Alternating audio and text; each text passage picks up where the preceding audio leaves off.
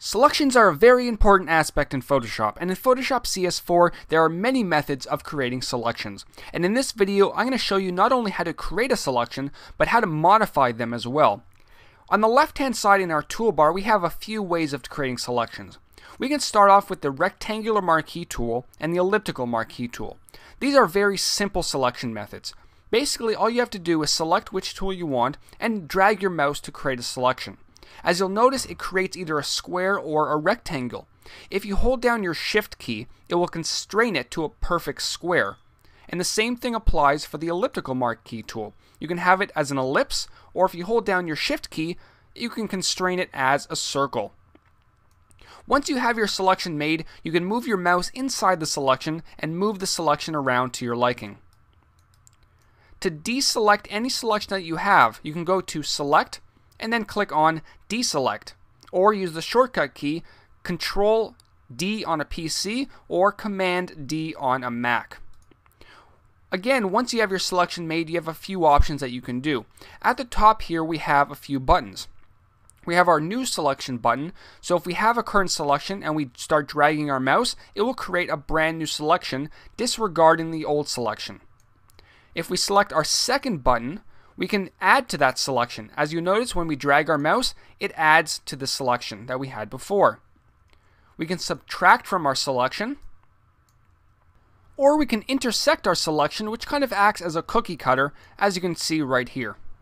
In our options bar, we have a few more options. Under the Style drop-down menu, we can choose to create our selection at a fixed ratio or a fixed size. So let me go ahead and grab my rectangular marquee tool, and I'm going to choose fixed ratio and set it to 4:3. And anything I drag out in my document, the selection will constrain to a 4:3 ratio, just like that. But if you also know the exact size that you want to create your selection at, we can go ahead and select fixed size and then enter our dimensions to the right. If you want to change the measurement, right click in the box and then select the measurement you want. So I'm going to select 400 by 600, and all I have to do is click in my document and it will create a selection that's 400 pixels wide by 600 pixels high. Very, very simple. Now we're going to go ahead and take a look at some of the other selection methods that Photoshop has to offer. Let's head over to the left again to our tools palette or toolbar, and we're going to start with the lasso tool. Now the lasso tool is an extremely simple selection method. It's basically a freehand selection method. So if you have a tablet or a very steady hand, the lasso tool you might want to look into.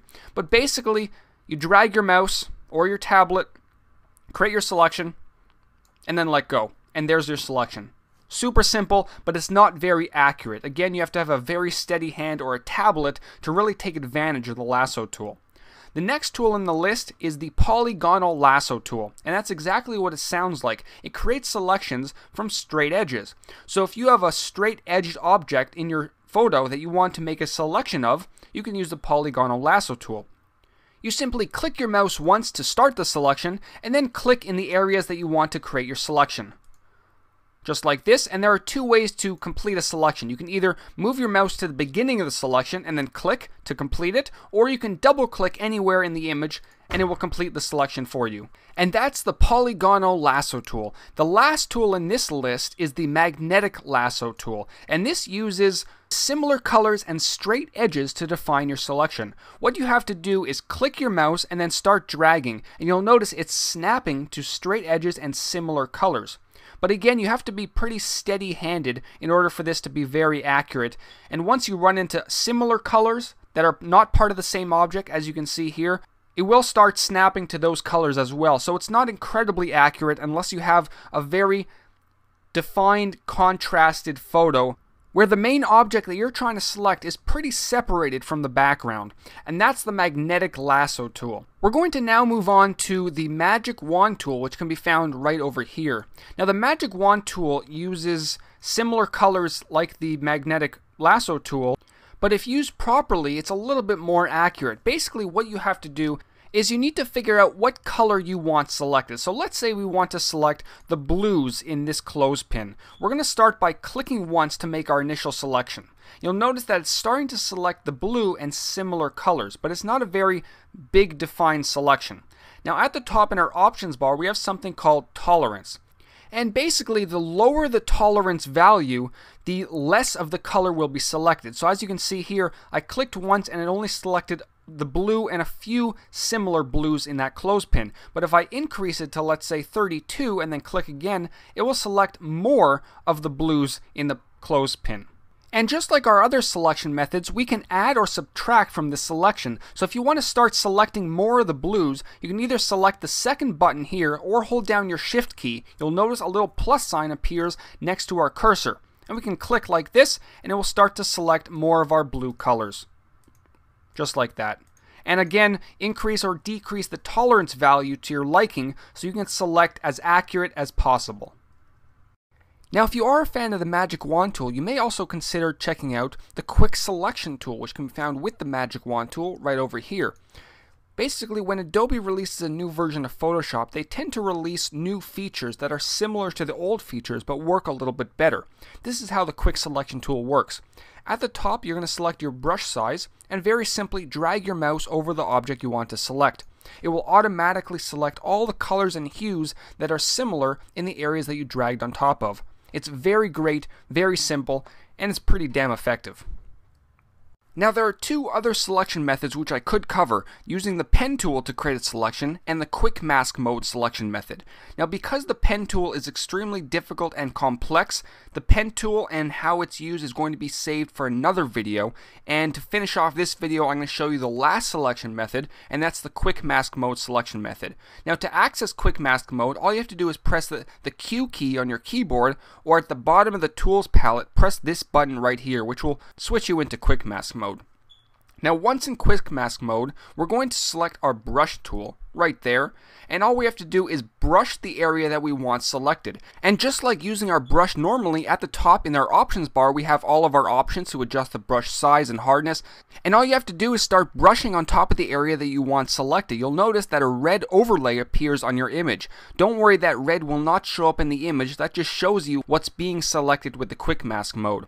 So once you have your selection finished, press the Q key again to revert out of quick mask mode, and you'll notice that we now have a selection.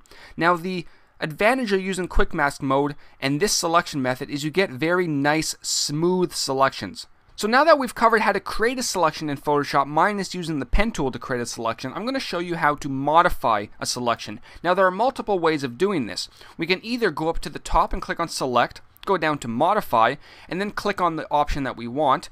We can click on border, which will add a nice border around our selection. As you can see here, if I enter a value of, let's say, 20, click OK, we have a border around our selection, just like that. If we undo, go back to select, modify, smooth will smooth out the edges, but we have a pretty nice smooth selection here. If you are using something like the polygonal lasso tool to create a selection, you may consider smoothing the edges out using the smooth modifier. We can expand our selection, so if we expand it, let's say by 50, it will grow larger. We can contract our selection, which will do the opposite. So if we contract it by, let's say, 20, it will get smaller. And we can also feather our selection, which will soften out the edges of our selection, so anything that you fill inside of it will have nice soft edges. Now alternatively, you can use the Refine Edge dialog box, which gives you the option to do everything at once. So you can adjust the radius, the contrast, smooth, feather, contract, expand, anything like that, and you can see the final result in real time right in front of you. So that's definitely one option you should look into. So that's pretty much about it for selections in Photoshop CS4, again minus the pen tool to create a selection. Because the pen tool is so complex, I will do a separate video on the pen tool alone, which will cover selections as well. So stay tuned for the next video.